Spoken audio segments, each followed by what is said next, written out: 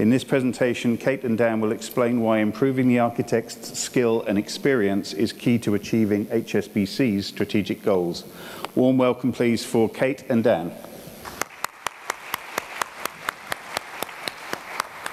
One end or the other, they each have stairs. It's a big step up otherwise. Welcome, Kate. Thank you very much. Thank you. Dan. Thank you. Over to you. Lift you up, yes. But we can see. Hello, everybody. Good morning. Come on. Hello. You guys just had coffee. You should be kind of nice and peppy, ready for right before lunch. So thank you very much for having us here. Thank you very much for a very warm introduction. I am Kate Platinova. I look after technical domain architecture in HSBC, and as you heard, it's quite a full plate that I have with all the core architecture disciplines across the bank. And I'll try not to move my head because Mike is funny. So what we're here to talk to you today about is the architect of the future. And what does it mean? In HSBC, these are composite pictures of our future architects, right? And they are real people. That's not some diversity sort of composite that we made to make ourselves feel better. These are real folks that are involved in our architecture programs where we encourage people to take up a profession of an architect and make a career change or advance their career through the architecture ranks. What this picture really means to me and what it summarizes are three things that we believe very firmly in HSBC. So first of all, historically, it was very difficult to describe what an architect did, and it was even more difficult to describe what separates a good architect from a great one. But when you have an architect present on the team, you have this sense of decisions being made faster, things are going smoother, and when a huge ambiguous problem presents itself, there's somebody to go to and get help and advice and get a move on to actually compress that problem from a huge ambiguous question into a series of deliverables that can be done across the firm. So we believe that whatever architects do, and however you describe it, we need more of them. We definitely need to have them reaching across the entire firm and across the banking industry and be present throughout our strategic delivery of our technology roadmaps. So second thing we believe is that architects are not born, they are made. All of those skills can be learned, and we're very, very active in making sure that people are actively encouraged to take up architecture profession. And as architectural leadership, we are very active in defining what that means, defining the core competencies, defining what that architect of the future should possess, what attributes they should have. And then third thing we believe is that we sort of distilled some of the features of those great architects, probably not all of them, but we have a pretty good idea what competencies we're looking for in our architecture contingent. So that's what I'll talk to you in the next few slides. So first of all, again, we're in this rapidly changing technical environment. Continuous learning is no longer an option for us, right? So you can't rely on the skills that I've learned when I was a software developer 20 years ago and ride that into the sunset, right? You have to keep evolving, keep learning, being curious, and making sure that both your technical skills and all the other skills that go along with the architecture profession are sharp. So the way we address that in HSBC is through the introduction of Technology Academy. And what we do there is we partner with a lot of the leading content providers, like Coursera, like Degreed, like LinkedIn Learnings, like our friends in CCNC. And what we do is we actually make a custom-made training paths for the architecture practice and for engineering practices and for all the other folks across technology, because there's almost too much content there at the moment. So if you just say, hey, everybody just go and learn, right, folks get lost, and sometimes they do not focus on the skills that are actually going to help them in their career. So we try to curate some of this content and try to offer learning paths that are appropriate for different levels of seniority and different paths that people take into architecture. So we don't just focus on the online learning, we kind of have a blend of classroom programs and online content being delivered through that unified portal.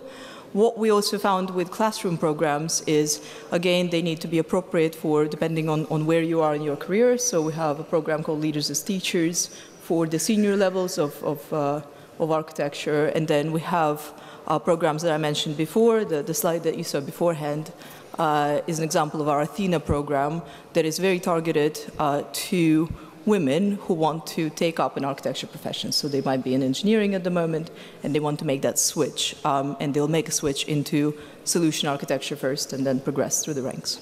So that's sort of how we cope with all the change that's happening in the world of technology and how we stay current.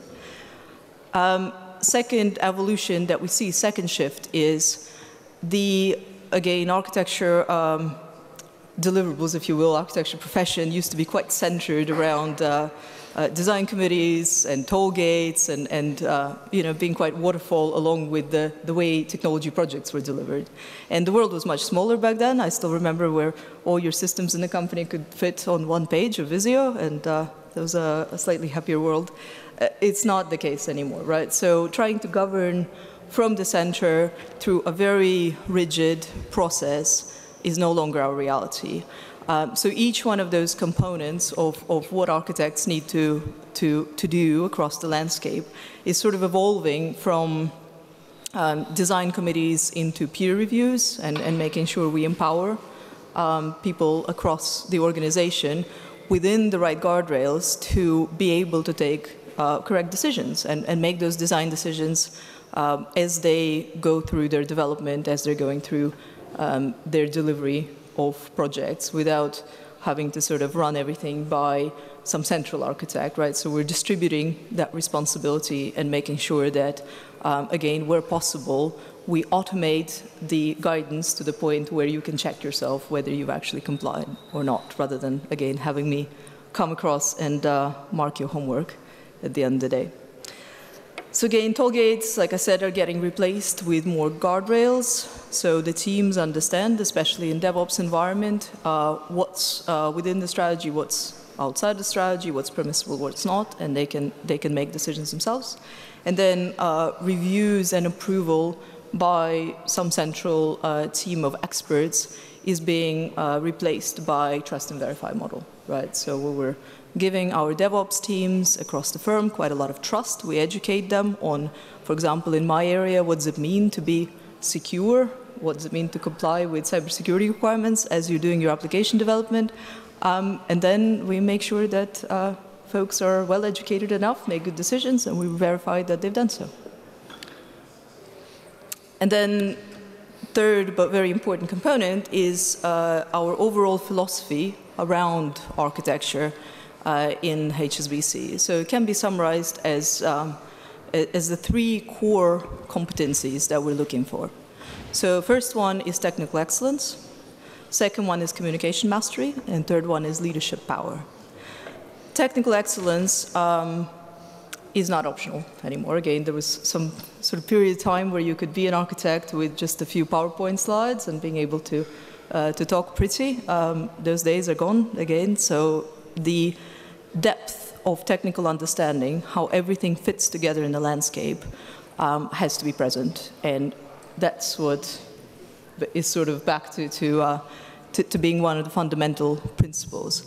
Again, I'm very biased because I run the area that's called technical domains. If you don't understand what infrastructure does or how data flows through the company and what cybersecurity situation is out there, you really don't have a prayer being credible in that area. So we're making sure that people are very, very deep in their technical understanding and broad as well if they're doing an enterprise architecture role. They have to understand the full context of what's happening. Communication mastery is second key. Again, sometimes we over-rely on technical excellence being just that. but being able to express your ideas to the rest of the world in the way that people will understand what you're talking about and would resonate is very, very important. Especially in the context of HSBC, we have close to 250,000 colleagues across 66 countries. So if you cannot communicate your ideas to them, then again, you might as well not have them. They will not take up. And then third, but very important piece as well, is leadership power.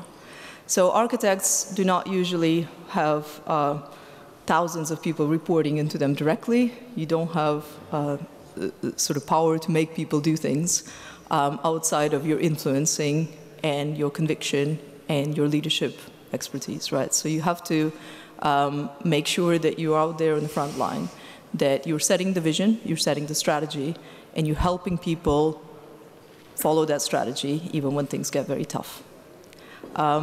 Again, sometimes we fall back on relying on governance structures to exhibit that leadership power, and that's not correct. Leading means convincing people to follow you, even when the going is very, very tough. So all three of those principles were united in one sort of way of thinking and one philosophy. And we call it Zang Jing Ge. So I'm sure all the Mandarin speakers will correct my pronunciation here. But the idea here is, first of all, HSBC being Hong Kong and Shanghai Banking Corporation, we have very proud heritage in Asia, so we wanted to honor that.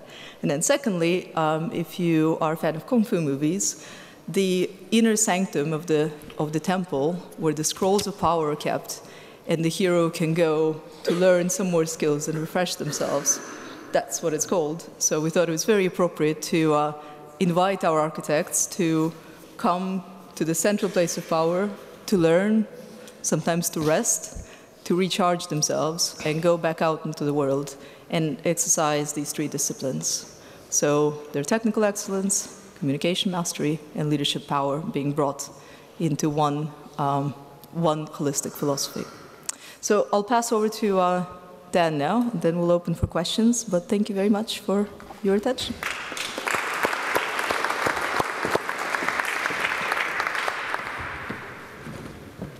Thank you, Kate. This works. Good.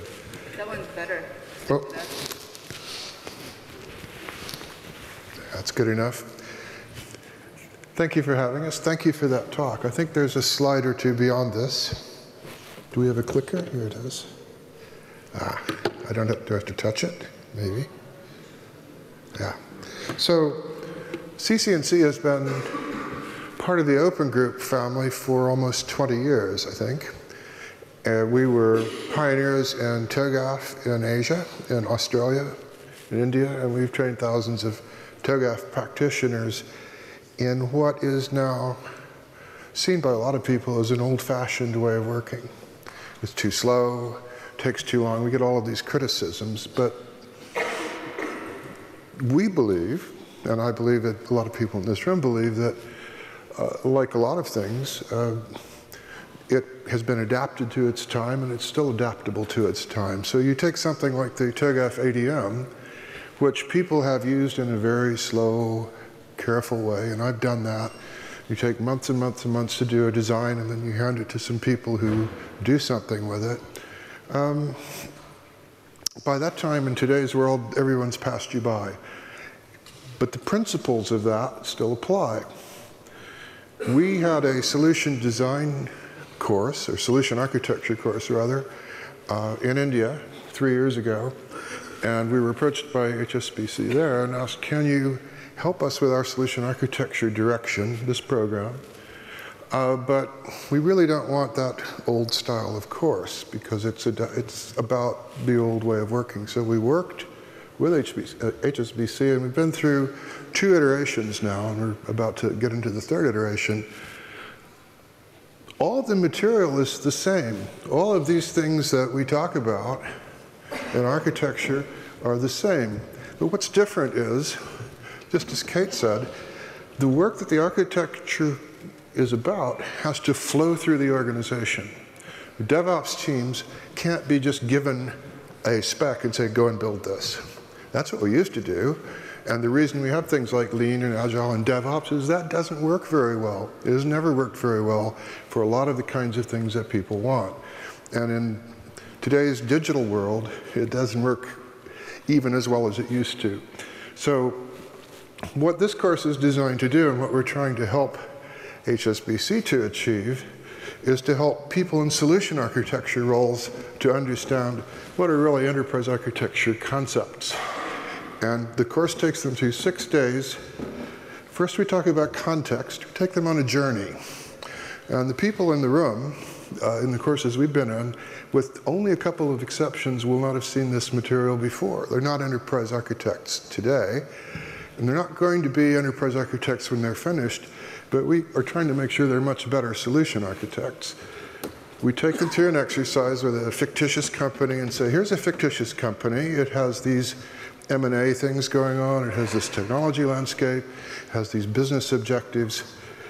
And let's talk about the work you're familiar with, making software, but put it in the context of what are we going to do to help this company be successful? Context, what is the top-down strategy of your company? If you ask a lot of people in enterprise today, enterprise IT today, a lot of them can't answer that. What do your customers want? And if the answer from the infrastructure team is my customer is the development team, then no. Your customer is that person, that consumer at the other end of the chain buying your product, engaging with you. And it's also increasingly your partners in your whole ecosystem.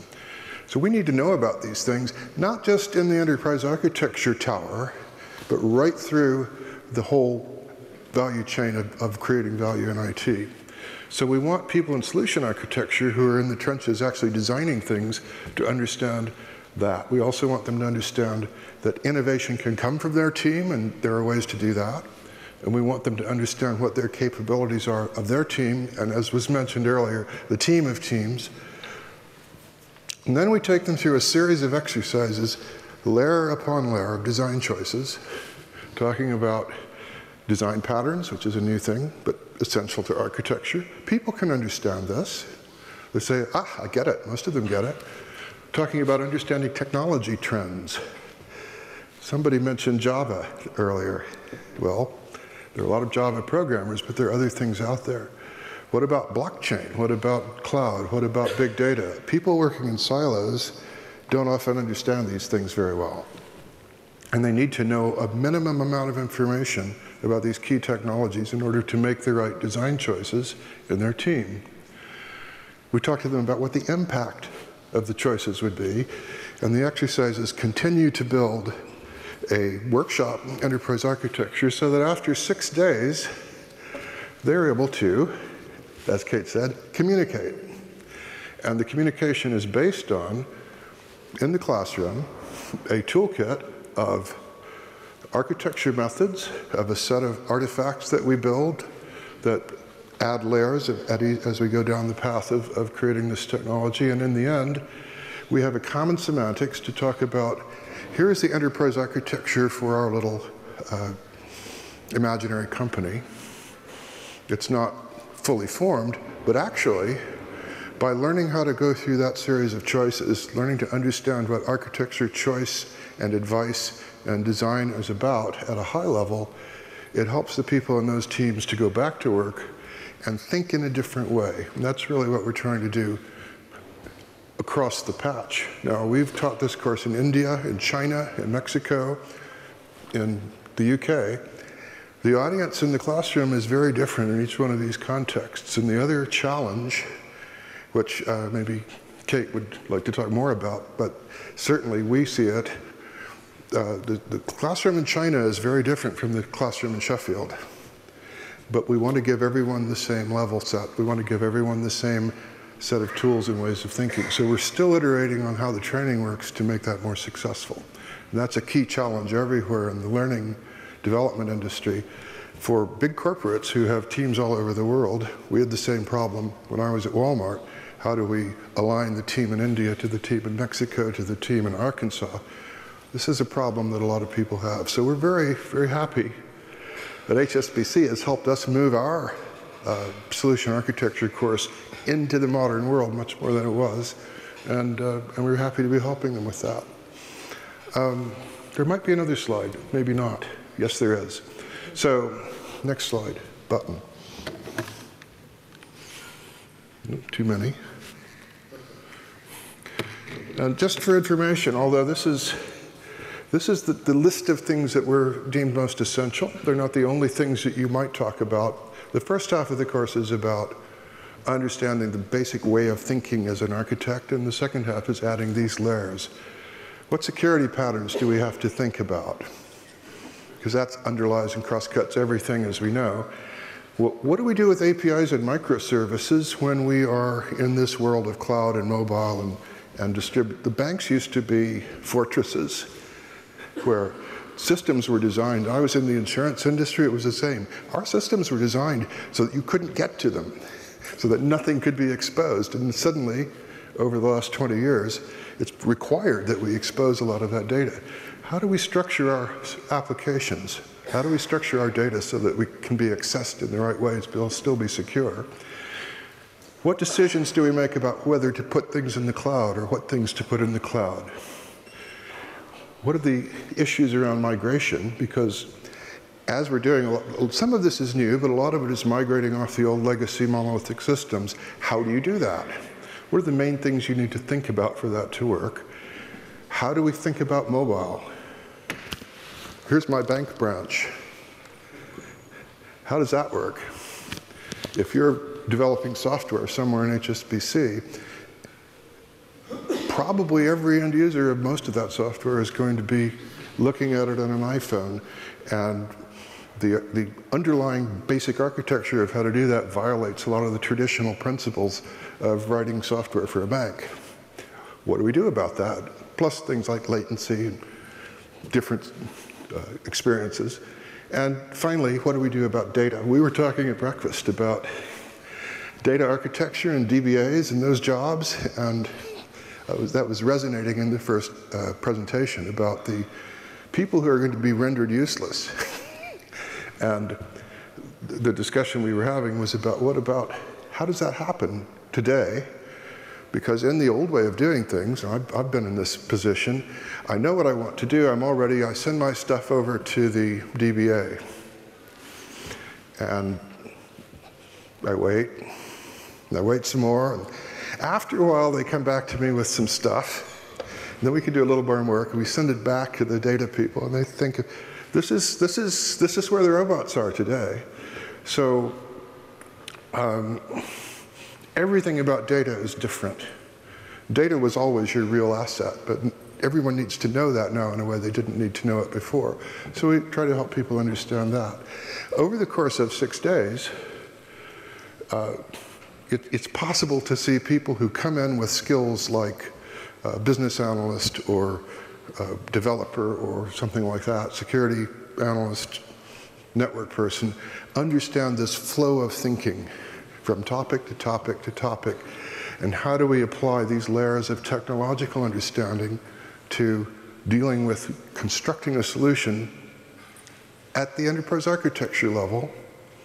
We're not talking about tools, we're talking about what is the structure of the thing we need to do.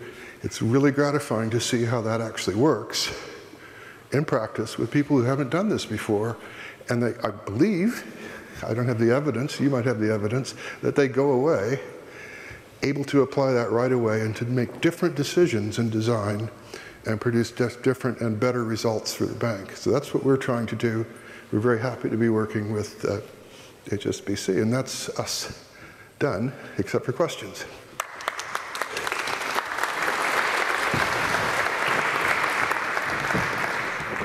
Thank you, Kate. Thank you, Dan. We do have some questions coming in, and I promise I did not plant the first one. Might come across as though I might have done, but I didn't. Because it's about an open group certification program. The Open Professions program, and specifically the Open Certified Architect side of that. And the question is, has HSBC looked at or considered the Open Professions program as part of its academy?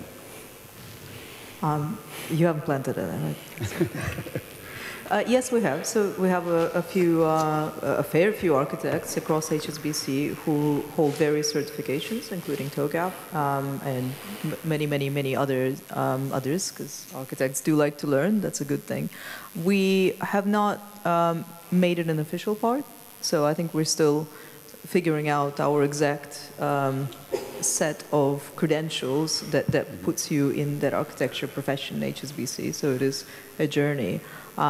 The way we are looking at different levels of architects, I think that's one of the things that stabilized over the course of this year, is we definitely now have 4 very specific designations. So solution architects that Dan talked about, so either folks that are already doing solution architecture in the pods, but we want to make sure that they're all consistent in how they do it and they have the same tools and the same language. Then we have platform and portfolio architects. So platform architects look after technical platforms, as it says on the tin, and portfolio architects are slightly more mysterious, but not really. They look after large programs of work. So when you have a number of solution architects of different designations, but for example, Basel III reform, right? So it's a very large program of work that really needs to be considered holistically. So a portfolio architect does that. And then we have enterprise architects. So my group is a good example of enterprise architecture group, where we have to think about cybersecurity or data across the entire enterprise. And as we continue with those paths, I think the relevant certifications and how you progress will emerge and will continue to evolve. Right, thank you. Well, now I will give a plug. That wasn't me, but I will give a plug. There may be useful information in the materials there that help with the criteria and what it means, because at least in terms of what some other organisations are doing. So, great to hear you considering it. You mentioned that architects aren't born; they are made. It's the next question. Their skills can be developed. Are there any traits that successful architects must have? And have you, at this point, been able to identify any backgrounds that people come from that tend to lend themselves to the discipline? Why don't you start then from what you see in the classroom, and then I'll add to it, because yes, we have. That's an interesting question, because I don't completely agree that they aren't born. I think there is a personality type that works as an architect, and there are personality types that don't work as an architect. So if you are the sort of person who always requires an emergency, or you're unhappy, then you might not want to be an architect. And there are people like that. But in general, architecture can be learned, and but you do have to have an open mind. You have to have a sort of a systems way of thinking about things, and you have to be interested in putting new patterns together, but also in reusing and learning about other patterns. And you have to be someone who is always learning. So if those aren't interesting to you, then you should probably do something else, I think.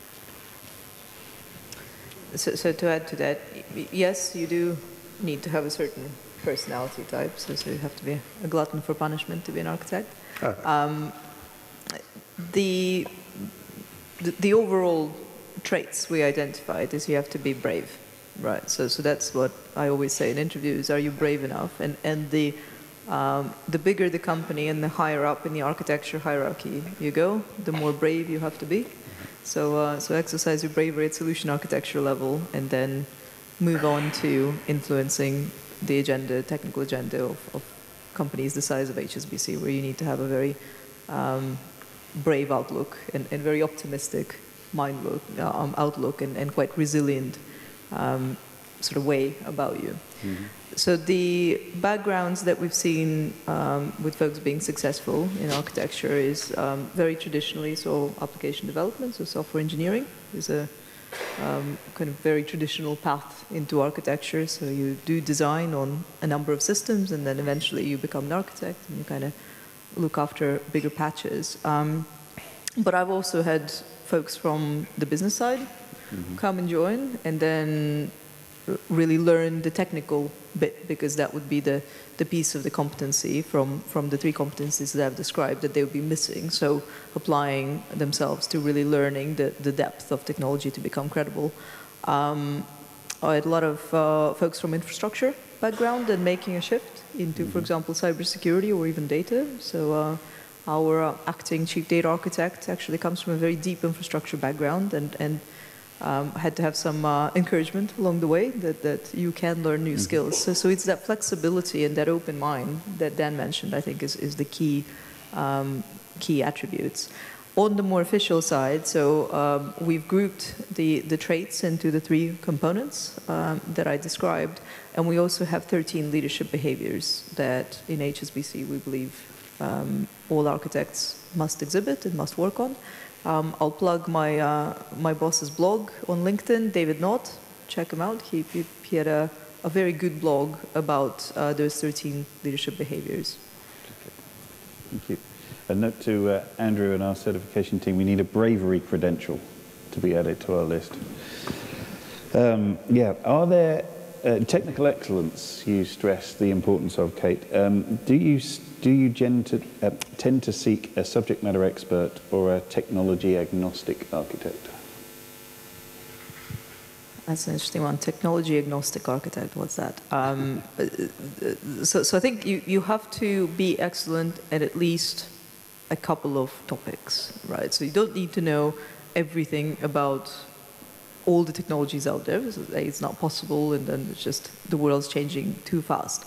But you have to have quite deep background in something. So if we talk about business architecture, for example, you need to understand how the business is working, right? Because otherwise, you're not really all that useful when you come to formulate a strategy. That, to me, is the technical excellence, right? So whatever your chosen bit of technology or company landscape is, have deep knowledge in how something works to enough degree of detail to be very credible. And then you have to have that ecosystem thinking and the broad outlook. Again, that was very eloquent to say, if you are in the technology field right now, in technology profession, and you don't understand how public cloud works, you should hang up your boots, right? And if you're not interested, or go learn. Those trends are no longer optional to understand. So you need to know something deeply, but also understand the broader context as to where we're going. Sometimes we refer to it as T-shaped people sometimes in our world. So we are out of time, but going to squeeze this one in. Do you have a target architecture for your entire enterprise in order for you to identify the internal capabilities necessary for architects? Just had this image of us locking ourselves in the tower, like Dan said, and taking a couple of years. All jokes aside, we do, right? So we have a few. We don't have one target architecture that everybody's moving towards. But for every area, we have, in my side of things, for example, we have the reference architectures to describe what a perfect state of data, for example, would look like based on the current technologies, right? So what are the things that need to happen with all the data in HSBC for it to be a very well-managed business enabling landscape? And then the entire architecture is very, very modular, so it's not one great big sort of monolith. It's the modules that we can then swap in and out and consider how it applies in the cloud environments and so on and so forth. So yes, we have a degree of that, but it's not sort of this one picture that was created in the lab. All right, we will, well, one final one. There's a smiley face at the end of it, but somebody's asking for a reason. Are there any architect jobs going at HSBC? Yes, lots. I thought that might be the answer. Yes, there are. So please reach out. We're very, again, open to link us on LinkedIn, send your interest, and yeah, absolutely. Wonderful. Kate, Dan, thank you both very, very much.